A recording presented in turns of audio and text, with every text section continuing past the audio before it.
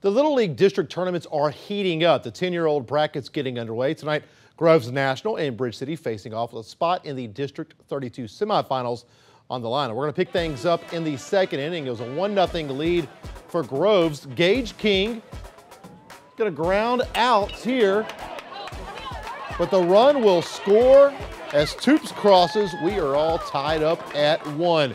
2-1 BC Clayton Profit. He's going to ground a third. Check out Carter Mulholland. Backhand and across the diamond.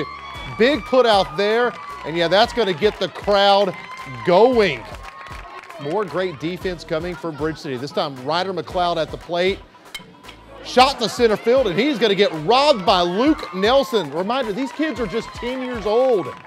Groves still chasing a run in the fourth inning. Connor Curtis finding a hole there on the right side. Here comes Kane Warner. He's going to round third, and he will score. We are all tied up right now at 2. Now, Caden Lunsford continues the big inning for Groves.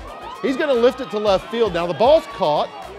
The ball is going to be then thrown high off the mark, and that one's going to lead to some trouble. Curtis will score. Then the ball is loose again. Ricky Garcia crosses. 4-2 Groves National, and they win it 9-2. They'll travel to Port Neches tomorrow night.